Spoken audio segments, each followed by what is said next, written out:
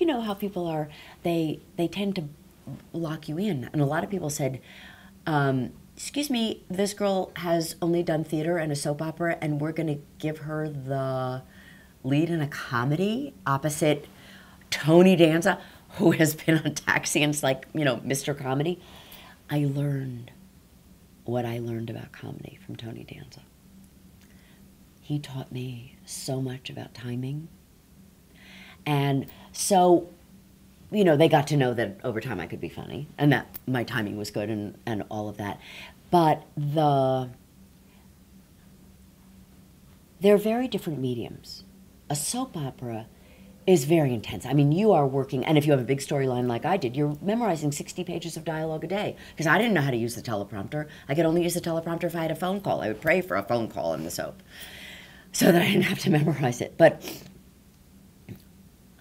And the drama and the having to have the ability to be truthful in a moment, in a second on the soap, so that it doesn't come across as fake and inauthentic, was very arduous and a big challenge. And you had to do it quickly, and you had to do it every day. I mean, we were wrung out at the end of the week. It was really exhausting.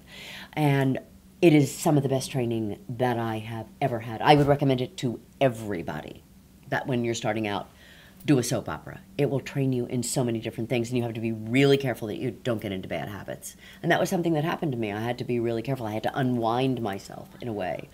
But I had this wonderful director, some great directors on there, Norman Hall, David Pressman, Peter Miner.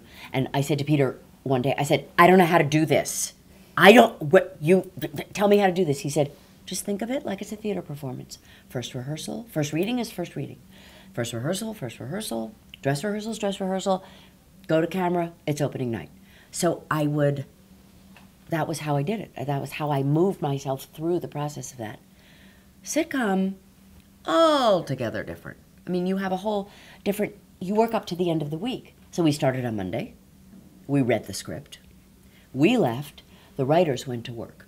So at a table read, you really had to give them something. You had to really work to make the jokes work, the story work, so that they weren't going to go back into the writer's room and sit there for hours seeing if something worked. You had to let them know that there were things that they had that were already fine and they didn't have to touch, they didn't have to deal with. But that there were other bigger things that they really had to address.